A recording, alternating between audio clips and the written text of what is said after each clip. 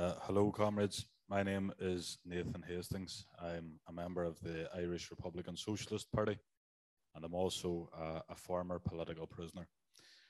The topic that I'm covering tonight is resistance inside and outside of prisons.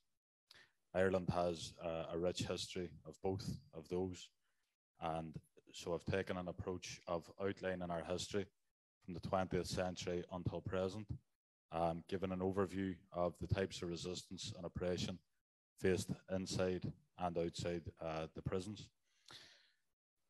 So I would just like to begin by thanking the organisers of this Anti-Imperialist Symposium for inviting us to be here today. And we'd also, of course, like to thank the other participants for their company and for their contributions. We extend our solidarity to the Turkish political prisoners being held in various countries, and to all prisoners throughout the world who have lost their liberty as a result of their commitment to fighting for just causes. I'll give a brief overview of resistance to imperialism inside and outside the prisons in Ireland, and in particular relating to the Irish Republican Socialist movement, of which I'm a member. Ireland's history of dealing with occupation, colonialism, and imperialism is, of course, extensive, and it stretches back many centuries.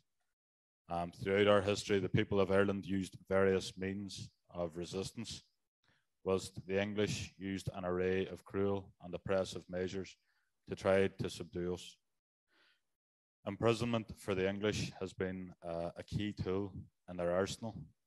The history of political imprisonment in Ireland is a matter on which great volumes have been written. And of course, I do not intend to offer a comprehensive history in that regard, but rather to extract from this history key lessons that we can learn today as anti-imperialists who continue to see the use of imprisonment as a means of subduing the fight for freedom in our various countries. To understand the use of imprisonment as a tool of oppression in Ireland, and to relate this to the struggles faced by revolutionary prisoners today, I'll just outline a brief history. In the year of 1916, there was a rising in Ireland known as the Easter Rising. The rising was ultimately subdued by the British, and initially it in fact had very little support. But this changed when the British used a tactic which we have discussed today already. They executed the leaders of the rising by firing squad. The ideological guide for our movement, James Connolly, had been injured during the rising. He was unfit to stand before the firing squad, so they tied him to a chair and executed him as he sat there, already injured. Many of the Republicans who had taken part in the rising and were captured, they were interned in an internment camp in Wales, where they were held without trial. Some years after the rising, a war was launched. It was known as the Tan War, and that too culminated in the imprisonment of many Republicans.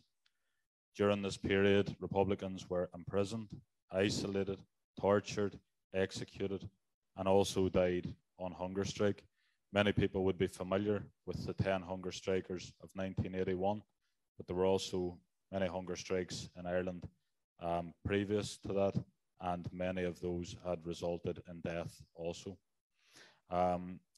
Already in this period, just at the beginning of the 20th century, we saw the use of many forms of torture, and also the use of imprisonment and measures against prisoners.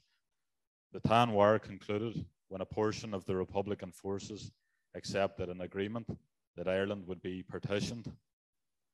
In 1921, it came to be that out of Ireland's 32 counties, 6 were to remain under British control, while the other 26 were to be ruled by a pro-British puppet government. Many Republicans disagreed with this and continued to struggle. The Civil War, in which the British-backed traders defeated the Republicans. The 6 counties which Britain had kept were then ruled by the descendants of planters that Britain had sent there, mainly in the 1600s. They were Protestants loyal to Britain, and they were determined to treat Catholics as second-class citizens. Catholics could not get jobs, education, housing, or political representation in the 6 counties, which they called Northern Ireland.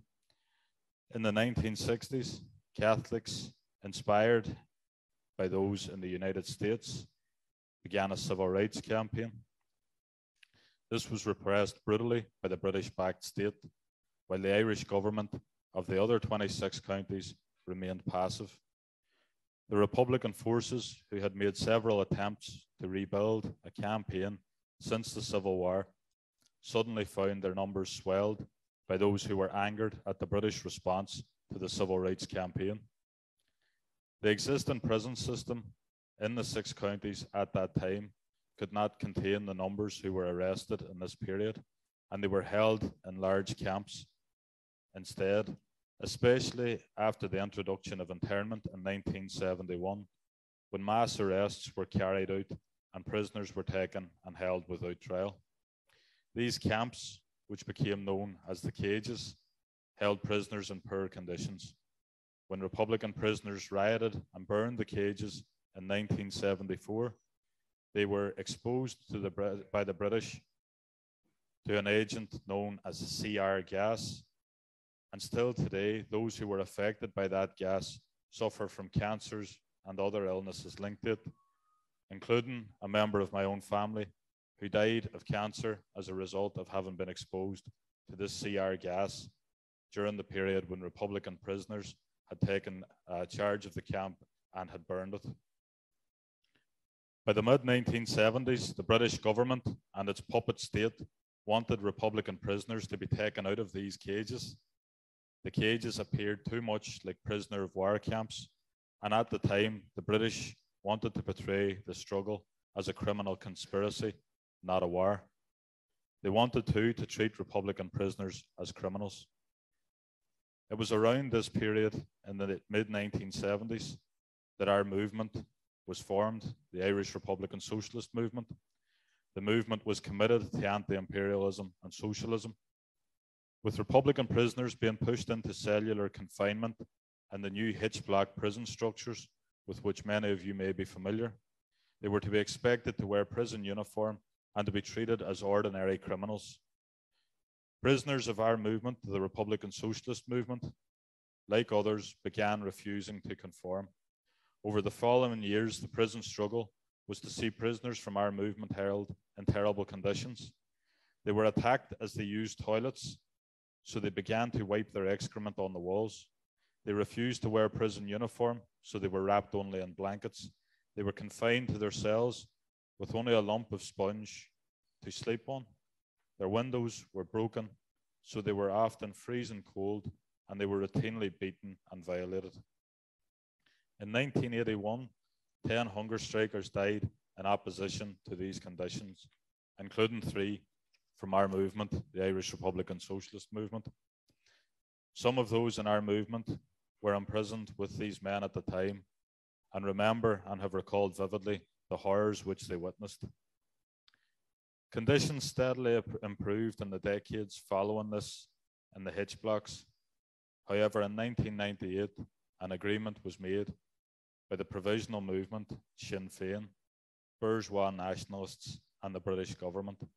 The agreement was heralded as a peace agreement, but it brought no relief from imperialism or capitalism.